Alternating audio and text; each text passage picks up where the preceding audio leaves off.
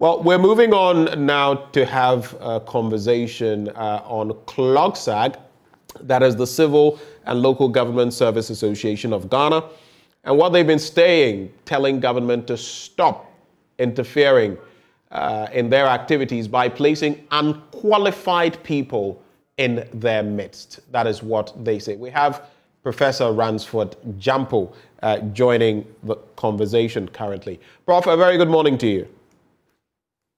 Hi, good morning. It's been a while. I hope you've been well. Have you been in your holy village? I'll be there today. All right, Prof. So we'll just take a look at the presser as delivered, and then we'll come back to the pertinent issues. Let's watch this. The lecture was organized to celebrate respected civil servant Nathan Kwao. CLOGSAG opted for the topic Abuse of Political Power in the Ghana Civil Service. Executive Secretary Isaac Bampoado said this has become an issue of concern. Recruiting of party apparatchiks as consultants to perform routine civil service functions and paying them higher on-hand salaries, thus ballooning the civil service wage bill as reported in the 2020 Auditor General's report for MMDAs and MMDAs. Hindsight evidence reveals that the so-called ghost names that cannot be identified in the civil service payroll have turned out to be personal assistants of ministers. Related to the above, permanent consultancies for key functions of the services have been outsourced to party apparatchik consultants. This has compromised the quality of services provided by most civil servant service organizations, as they are undertaken without the required institutional guidance, expertise, and experience. Foreign training and development workshops meant to build the capacity of civil servants are also hijacked by politicians and their party apparatchiks to the detriment of the growth of the services. The ones they are not able to hijack are sabotaged to the disadvantage of the nation.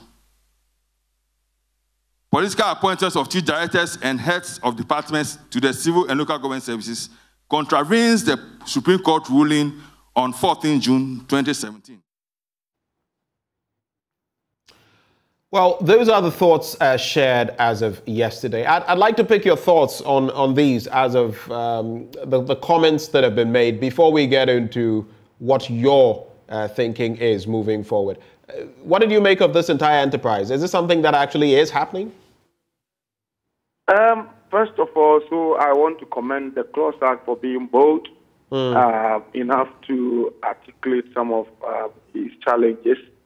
There have been challenges that have plagued the civil service for long, and oftentimes, even though people are aware of it, we don't talk about it because a lot of people these days are not too free, and when they want to speak their mind, they feel they may suffer some harm or whatever, and so they don't really want to speak their minds. People are a bit scared or intimidated speaking against some of these things. But there are things that go on the politicization of the civil service. And so, preliminary comments, I'll say that they have done well bringing this to the fore.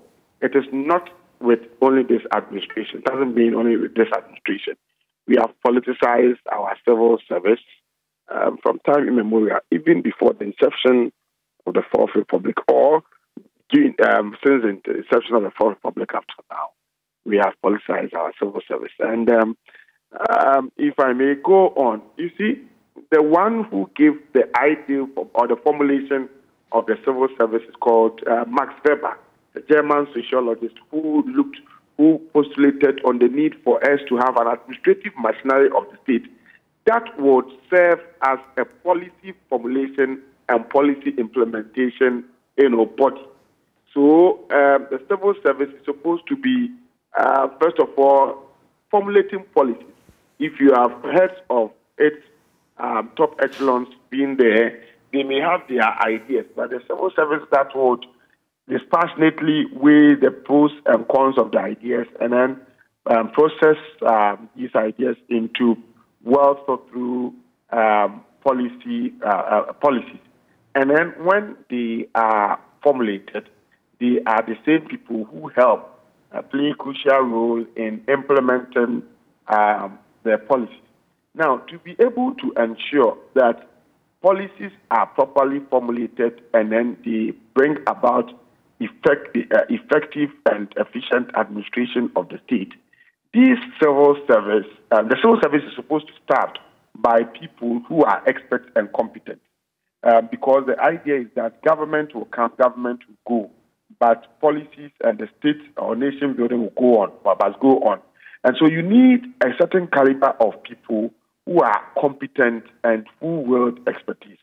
Today, in this regard, Max Weber advocated that in determining who must staff the civil service, which he brought the principle we call meritocracy, as in the ones who are appointed to staff the civil service must be appointed based solely on merit. And so if you need a master's degree to be able to occupy a certain position, that is all you need.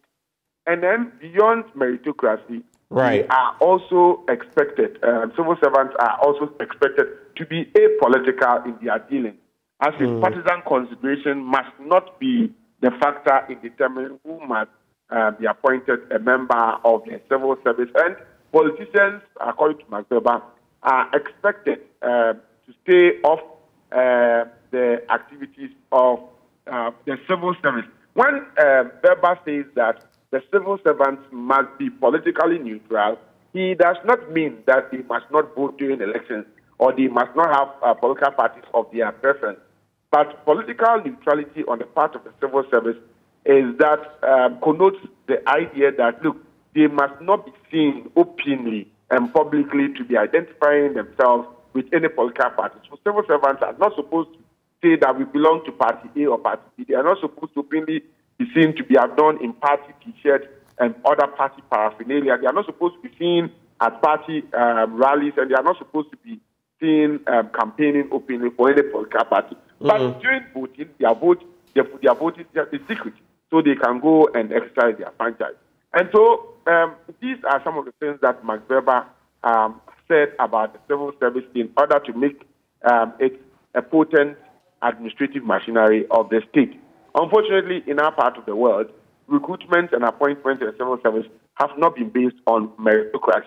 And then also we have politicized the civil service. And so one party comes, and because it has promised a lot of jobs to its own apparatchiks, the civil service becomes the avenue where these political parties then tend to appoint at their own party support base.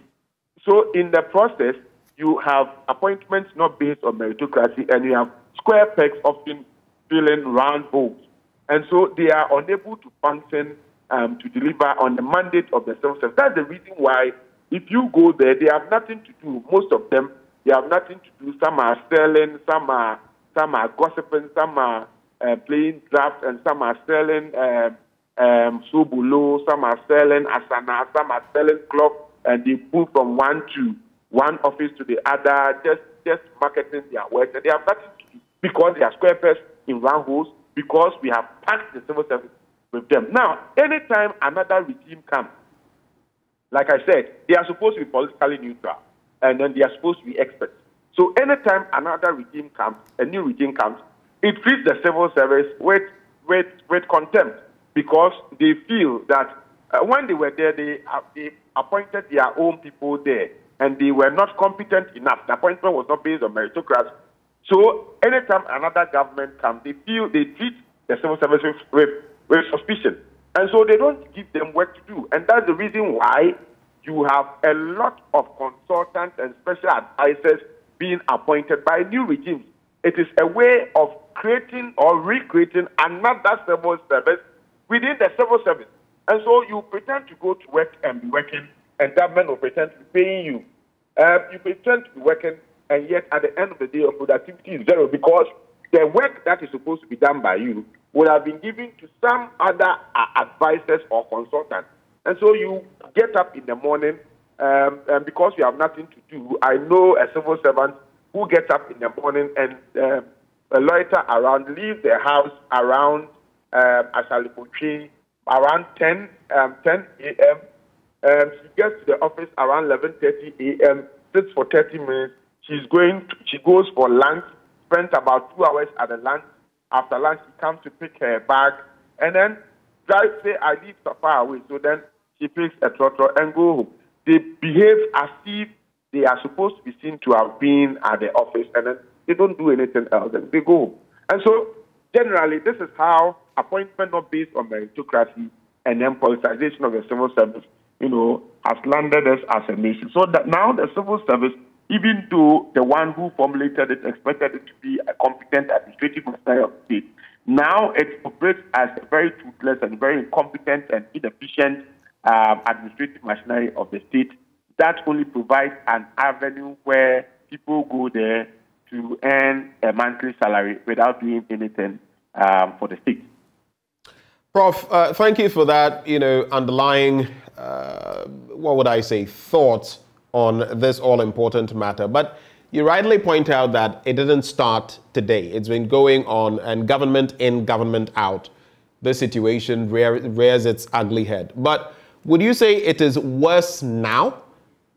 Is it worse now compared to what it used to be from what you know? Well, we have not had CLOGSAG. I don't remember hearing CLOGSAG coming out with such a statement before, since the inception of the Fourth Republic. As far as I'm concerned, this is the first time you are hearing CLOGSAG making such public pronouncements. And so, to that extent, you would say that then it's been worsened. Right, so I agree with you there, because while there's been talk about it, never has the body, the umbrella body, come out like this. Does that point to how endemic this problem really has become? Well, like I said, it's been there from, if you like, from the inception of the Fourth Republic. It's always been there. But to the extent that you have a body now publicly having a press conference and talking about it, it tells you that it's been worsened. And it is not the best, it's not good for our public administration, the public administration system, of the country. And the earlier we do something about it, the better. The point is that if power changes hands, it will still continue. And so it's up to us to be able to, so you can imagine, it is up to us to be able to speak against it and ensure that we restore the civil service to its lost glory. We restore it to the ideal type as postulated by the German sociologist Max Weber. Because it doesn't, it is part of the sources of the drainage on our public purse. People are recruited to places or to government ministries, departments, and agencies. They go to the office, they have no work to do, and yet we keep paying them. And government also, because it does not trust in the competence of the civil service, because we have staffed it with our own, they tend to recruit their own consultants and advisors and special advisors and advisors to the consultants, and all manner of people parade themselves with all manner of designations. And like I heard them say, the salary or the amount of money that we take pays about 100 people. One person takes salary that pays about 100 civil servants. So at the end of the day, we just dissipate scarce national resources unnecessarily, just to pretend that we are maintaining a civil service, which in reality does not worth its salt. So today you've taken me back to the classroom with Max Weber and all his teachings on politics and public administration and everything. But I also find it interesting because not too long ago, we were talking about neutrality allowance. And all of a sudden, now we are talking about political infiltration into the civil society. Let me also bring in, hold for me, Prof. Let me bring in Isaac Bampo, who is president of CLOGSAG. He joins the conversation. Mr. Bampo, a very good morning to you. Good morning. How did we get here? To the point where CLOGSAG, as Professor Jampo suggests, for the first time in the Fourth Republic, has to have a press conference like this and talk about the fact that your ranks are being infiltrated by people who are not even qualified, all through politicization. Yeah, when you say how did we get here, well, I don't know how to answer this question because the politicians over time have been infiltrating our ranks. And every time there's a new government, we see more personal assistants encumbering civil service positions. But this has been heightened by this recent time. And it's at an alarming rate, where we have typical institutions being created to power civil service institutions, creating some of our members, letting them be redundant. And this is an issue that has gone on for a long time. I think this is a time we want to talk about it because it's killing the service. You want to talk about it now. Is it because the situation is worse now, or is it just because, I mean, what has triggered this? Like an example, you go to Best and Desk registry, where I would say somebody who is not a career civil servant has not got any experience in best registration, has been imposed over there. You see, and all these things is killing morale, is demotivating our members. And these are issues that are in public domain. And I think what we are seeing is that it's time we do something about these things, or else we'll kill the service. Tell me about how many people are we looking at who are unqualified, as you say? When you go to the office, you see them walking on the corridors of they are there. They are all guru boys. They are guru boys. Where you find guru boys under the trees. Now they are sitting in our office. So explain to me, hold on, let's have a conversation, Mr. Bampo. Explain to me, what exactly do they do? You say, I'm a bit confused. You say they are guru boys, now they are walking around and now they are sitting in your offices. Yeah, what exactly do they do? They are doing the work that civil servants are supposed to do. You go to Minister of Finance, the internal auditor out there has been brought by the minister. You go to other places, you go to trade, chief directors, even they are bringing their own chief directors and encouraging them into the service. Before you can come on secondment, it has to be approved. You cannot just bring someone and say the person is on secondment. It must be approved by the council. But you see them walking around. They say they are in there. Nobody has approved their secondment. And before you come on secondment, the civil service must know what work are you come to do. That duty you are come to perform. You have the same skill there. But all these things are being flouted. There are rules and regulations regulating all these things, but they are being flouted with impudence. In other words, the issue is that service delivery is going down. Service delivery is going down. You create parallel institutions. I can go on and go on. You know, we all are aware of what's happening. And we filed two suits. We filed two suits, one at the Supreme Court, one at the High Court, on all these issues. So obviously there is some illegality taking place. Without the secondment, these people shouldn't even be there. So how do they get there? Rules and regulations, when it comes to the civil service, are being flouted with impunity. I get that, but my question is, how exactly? We even gone to the court for the court to take a decision on this thing. So it's not an issue that we are manufacturing. Mr. Bampo, I understand you, but my question is, how do they get in? Are there members of the civil service who are also complicit? If the political elements bring in people who are not qualified, my question is, how are they absorbed into the system? I cannot say that. What I can say is that we are having these people, these guru boys, improving their position. If any civil servant is involved in bringing them, all of them must be dealt with. The important thing is that there are people who are not supposed to be there, and they are there. And they are disrupting services.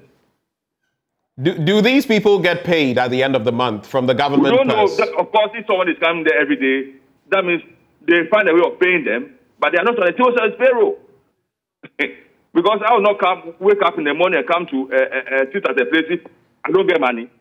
I won't go. But because every day I sit down and dress up and wear my coat and go and sit, that means I get something there. So these are the issues. Thank you very much.